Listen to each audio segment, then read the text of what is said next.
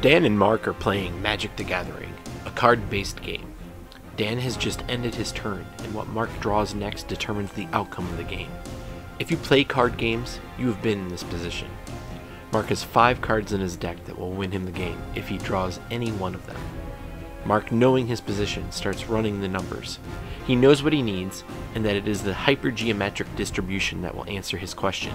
What is the probability that I draw a card that wins me the game? He knows he has 61 cards in the deck. He calculates the percentage to get 8.2%. He has his answer. Now, let's see how this plays out.